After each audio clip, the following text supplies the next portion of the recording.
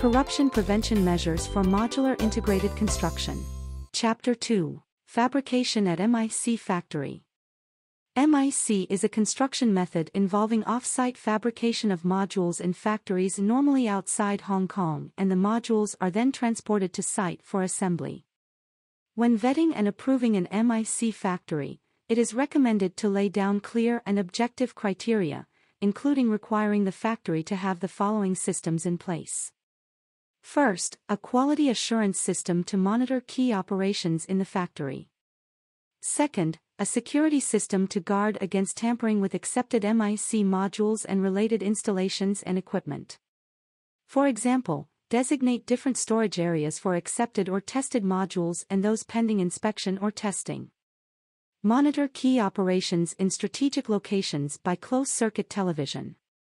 Third, a monitoring system to ensure authenticity and traceability of completed MiC modules and related installations and equipment. For example, the use of radio frequency identification systems to monitor and record the movement of modules and related installations and equipment. Corruption risks could also exist in work supervision.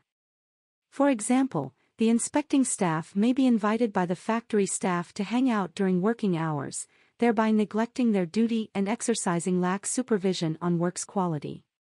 To ensure proper work supervision, draw up a supervision plan, which should set out the critical activities requiring inspections, inspection frequencies, ranks of inspecting staff, and documentation requirement of inspection results.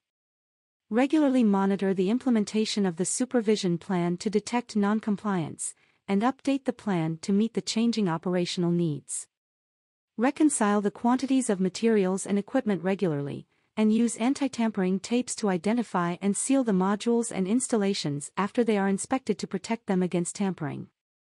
Make use of digital technology to conduct random and remote supervisory checks to ensure the proper conduct of work supervision by inspecting staff.